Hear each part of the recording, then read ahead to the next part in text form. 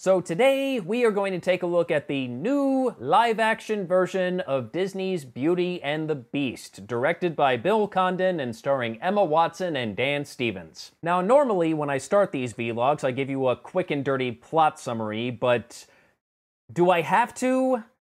It's friggin' Beauty and the Beast. Has anybody seriously not heard this story? You know what, if you haven't, Google it, because I'm not going to tell you. I'm not. But I am going to give you my thoughts on this movie, and I think my most pressing thought is why?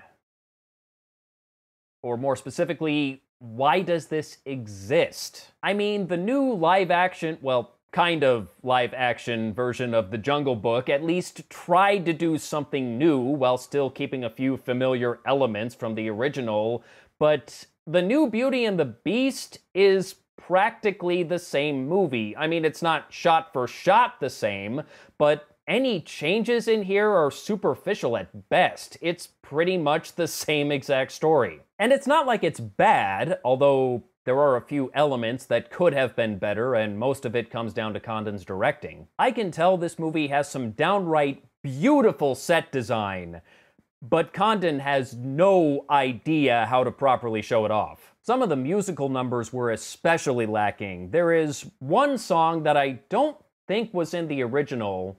Don't quote me on that because I haven't seen it in years, but I don't think it was. That happens right after Belle leaves the Beast Castle, and he sings this song while gazing out of the window in one of his castle towers. Then he walks up some stairs and sings out of another window.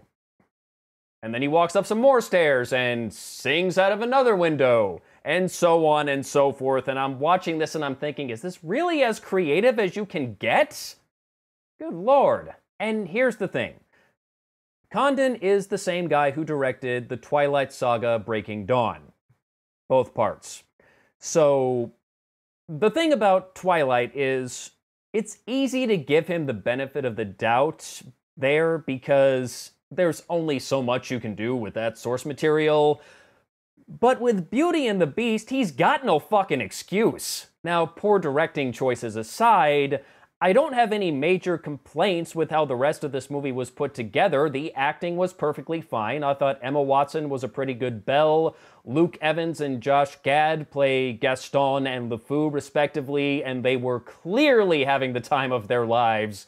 I mean, you could tell this was a childhood dream come true for both of them, and they were loving it. Stevens was perfectly fine as the Beast. Ian McKellen, Ewan McGregor, Emma Thompson, they're always great, no exception here. I already mentioned the set design, it's fantastic. The CGI is very well done. All of the various animated furniture items in the Beast Castle look great. The music is still every bit as good as it was in '91. I still love the Gaston song, and I'm sure I'm not alone there. But as good as it all is, it's completely pointless because it in no way improves on the original. I honestly don't know why they bothered. It seems to me the only reason they made this movie was because they could.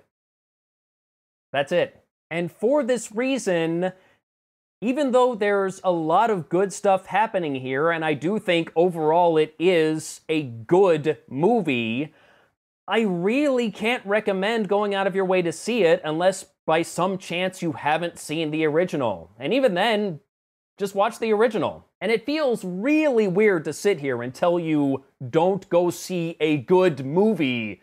But here we are. This is probably the best movie that no one needs to see, because there's just no point. If you've seen the original, you've seen this one. And it pains me to say that because it's clear a lot of talent and hard work went into this, but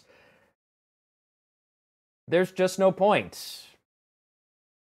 I don't know what else to say. Well, that's Beauty and the Beast 2017.